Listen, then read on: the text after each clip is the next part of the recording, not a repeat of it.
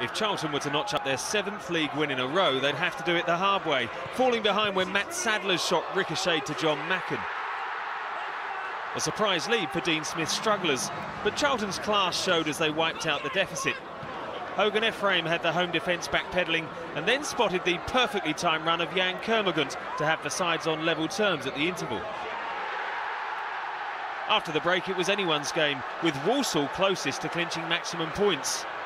Claude Nakpa forced a good save from Ben Hamer as Darryl Russell was scurrying back to provide cover. His header off the line denied Sadler what might have been the winner.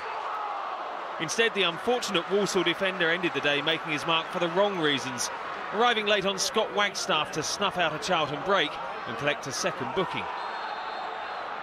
So Sadler first back to the dressing rooms with just a minute to play, but his foul had helped to secure an excellent point.